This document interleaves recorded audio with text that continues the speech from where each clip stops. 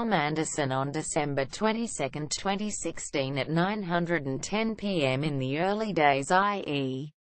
the first 15 or so years of the company's existence. Small batch and one-off coach-built special Ferraris weren't that unusual.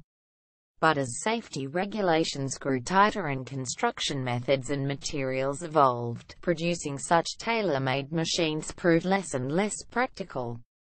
Now, however, the pendulum has swung back the other way, with factory-customized creations blessing the Maranello company with both fat profit margins and extra publicity. You're welcome, by the way. And the latest ultra-limited edition to emerge from the fertile minds of Ferrari's styling department and Pininfarina is a tribute to one of the most coveted prancing horse products of the 1960s, if not all time. It's called the Ferrari SP 275 RW Competizione, the 275 being a nod to the iconic 275 GTB from which this F12 based beast's fenders, headlights, rear quarter panels and other exterior items draw their stylistic inspiration.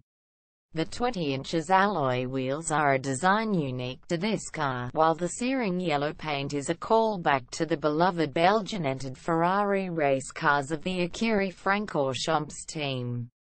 Considering how crazy 275 GTB prices have gotten, though, would hardly be surprised if the commissioner of this new model, whoever he or she may B, didn't already own one of those. This might have actually been a cheaper way to bring home some of that 275 magic. Source: Ferrari.